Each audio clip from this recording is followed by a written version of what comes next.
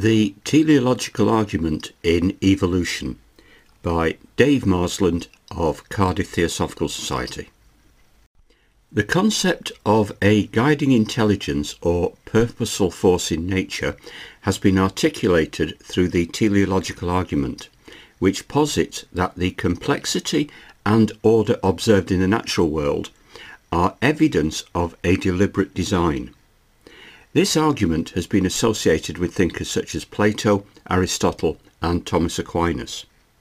The intricate adaptations and functional complexity in nature, according to proponents of the teleological argument, point to a guiding intelligence or purposeful force that has imbued the natural world with order and purpose.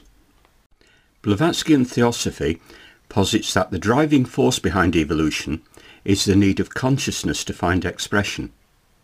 It can be argued that this could also provide a guiding intelligence and purposeful force behind evolution.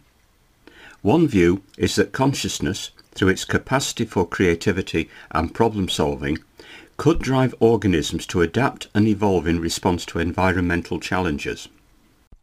Blavatsky's Theosophy goes further by positing that consciousness is inherent in the universe, suggesting that there is an underlying intelligence or purposeful force guiding the intricate adaptations and functional complexity observed in nature. This perspective views the natural world as a manifestation of this universal consciousness, implying that the complexity and order seen in nature are not random but rather guided by a higher intelligence.